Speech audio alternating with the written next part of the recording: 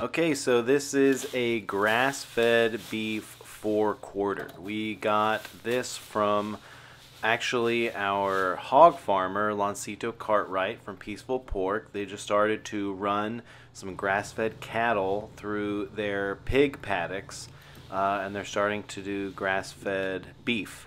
Last time I talked to Loncito, he had just gotten back from this genetics conference in Alabama, and they were talking a lot about grass-fed beef and micronutrients, and he's really excited about it, and we're excited to try it out. So the first thing I did was took off the shank at the joint. The next thing, I'm taking off the brisket, kind of outlined it there, and then I started peeling it back like that, as you can see right there off of the 4-quarter. That's just off the bottom of the ribs, kind of right where the front leg is, right on the armpit. So I'm just going to kind of continue to peel this thing off, and then it's going to come off in one piece, and then we'll break the rest of it down.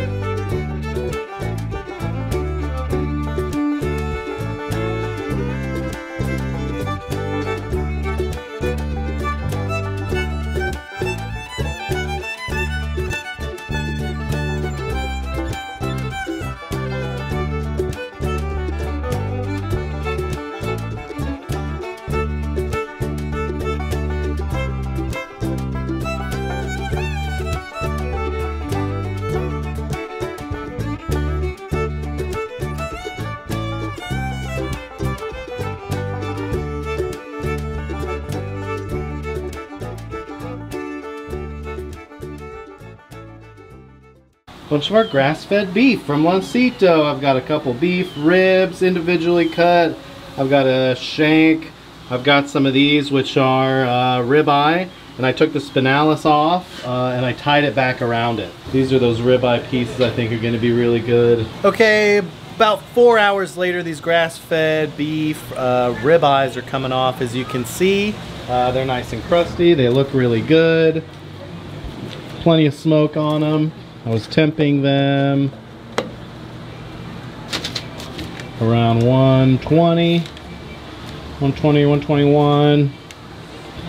This one's a little further along, 128, 129.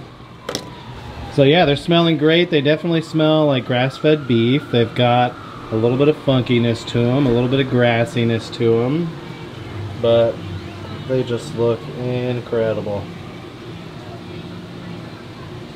I'm gonna go inside and cut one up. Alright, beautiful, delicious, spinalis wrapped grass-fed ribeye from Loncito. Boned out, butchered ourselves. Smoked till about 120. Probably rested up to like 125. How does it smell, Pat? It smells pretty dang good. It does smell. You can smell the grass fed in there for sure. Yeah, like a little lamby, a little funky. Yeah, definitely. Alright, let's see it.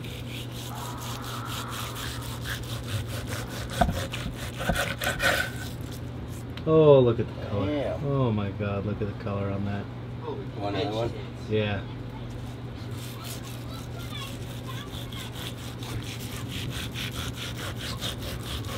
Dude, the fat, the color on the fat is ridiculous. It's like so yellow. Oh! God, it looks so good.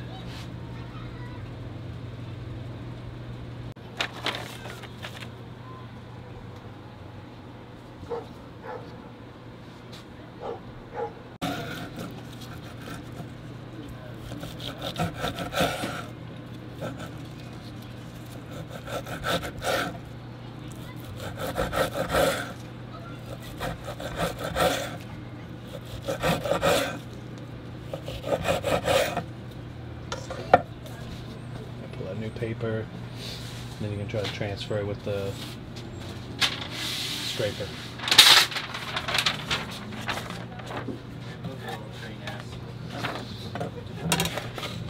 Careful, we're getting a caboose. That's a good one. Yeah, that one. I walked in.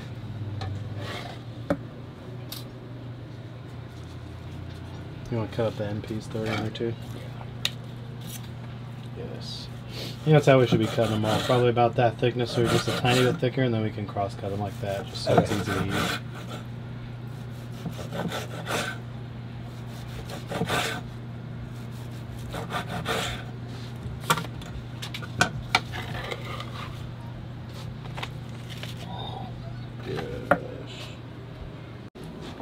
You finish it? No, you finish it. You're the first hands, you're gonna be the last.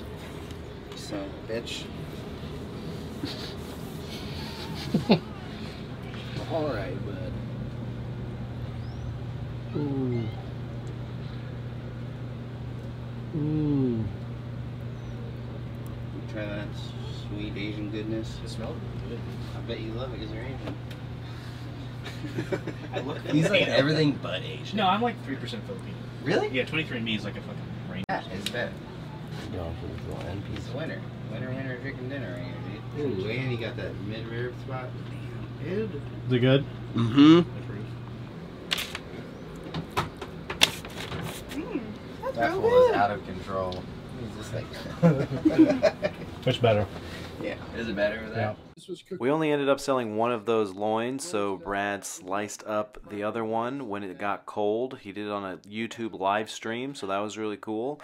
And we ended up with this big, nice pile of roast beef, so we did a big roast beef sandwich with it, with these really nice Dijonnaise marinated onions and some horseradish sauce.